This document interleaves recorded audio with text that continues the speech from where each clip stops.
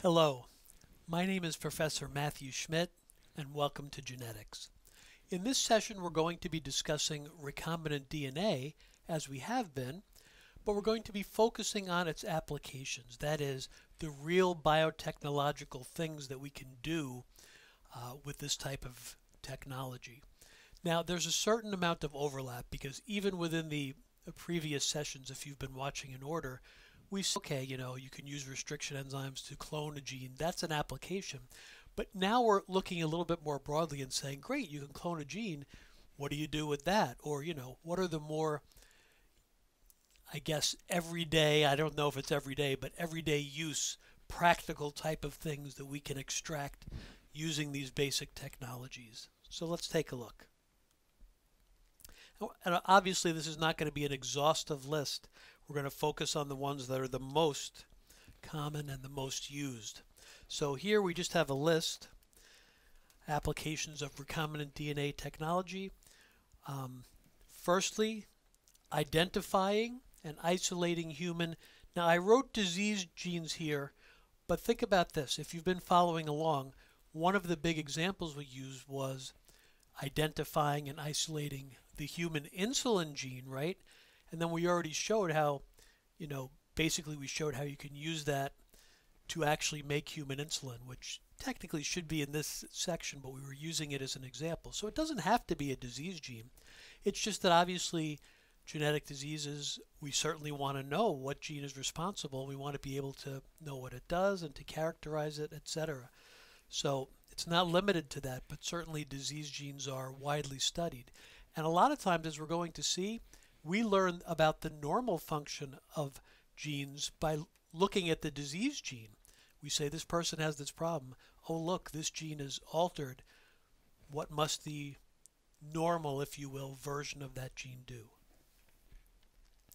Once we have that information, it's a little controversial to some people, but we can test for genetic diseases. I wrote prenatally here. Sometimes that's desirable, sometimes later in life it's desirable. A big one that I know you've heard about has to do with so-called DNA fingerprinting, which can be used for a variety of things, but the most common are paternity testing and forensic analysis of biological material. Commercial products, as we just mentioned, so making recombinant protein substances using bacteria. Human insulin is a great example. Human growth hormone is a protein, so you can make that as well. So a lot of things that are, I should say, some things that are traditionally, I mean in the past, insulin from different animals was used. Now we can make it easily. HGH could be extracted from humans, but now we can make it in unlimited quantities. Gene therapy is something that we really hope is going to be a major thing. I'm not trying to minimize it, but the actual successes with it have been a little bit spotty. But this is the idea of saying, wow, you have a genetic problem, maybe we can do something to fix it, or variants of that. Genetic engineering, I know you've heard about. That's another sort of broad term. I mean, in one sense, engineering means any manipulation of genes, but in this sense, I'm talking about transgenics, which means taking a gene of interest. We've done something like this before, from one species and putting it into another species, or changing a gene that's in another species. So those are very interesting things. And cloning of organisms, we've talked about cloning of genes, but of course you've all heard most of it's science fiction about taking oneself and making a clone of it for various purposes.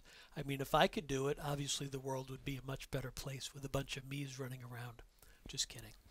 But it is, a lot of these things have ethical components to it, which we can't cover in great detail.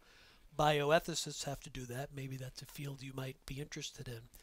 But certainly it would be controversial if we had the capability to clone a human being, depending what the idea was we were going to use that individual for.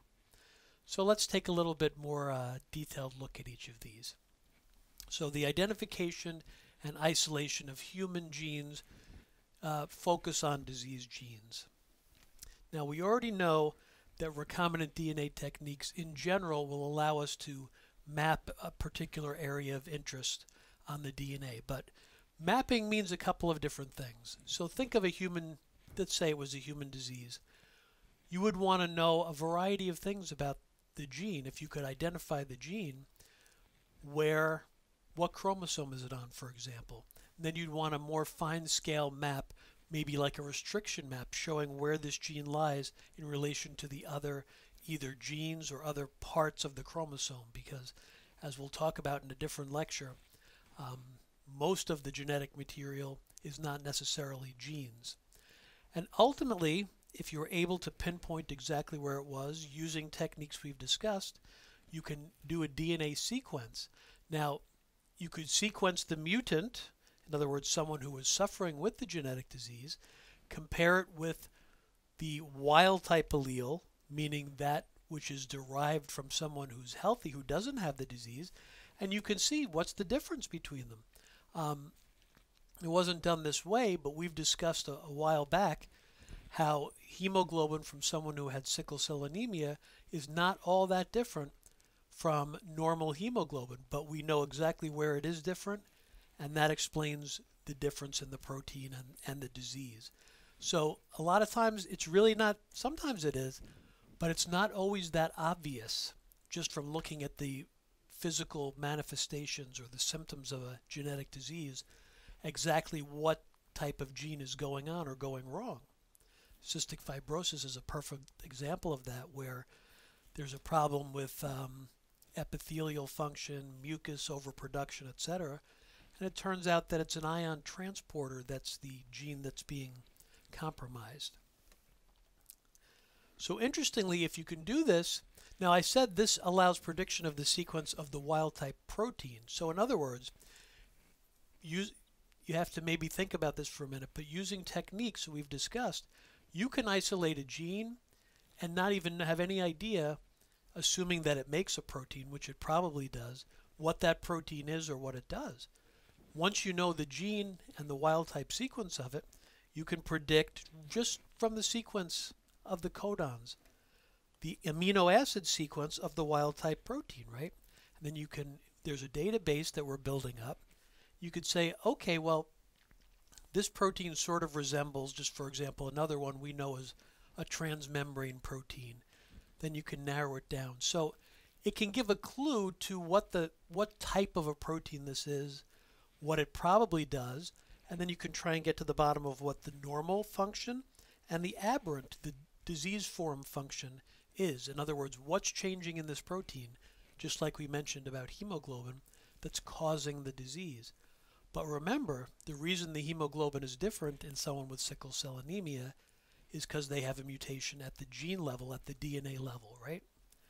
So I'm saying this is a prerequisite to gene therapy in the sense that we'll talk about gene therapy in a minute, but the bottom line is if you want to replace or alter the functioning of a gene, clearly you have to know what that gene is and have some idea of what it's supposed to do or what it's doing wrong or what it's not doing at all. Okay? Now, we've been successful in characterizing a lot of genetic diseases are caused by a single gene mutation, a single mutant. Not all are like this. Just as an example, Down syndrome is a chromosomal excess. There's an extra entire chromosome, right? So that's not one gene that's causing it. In the things that we're talking about now, it tends to be one gene that's either solely responsible for the disease or predominantly responsible. So here are two sort of popular ones. Huntington's disease. Now scientists who discover the gene pretty much have latitude in naming it whatever they want. They've called this gene Huntingtin, which is spelled a little different. I honestly don't know why. Now, this is not something you'd have to memorize, but it's something you would want to know if you were actually working on this. So they've mapped it to the short arm of chromosome number 4. And then getting much more specific, we have sequenced it and found out that we know the wild type sequence. And what's different in people with Huntington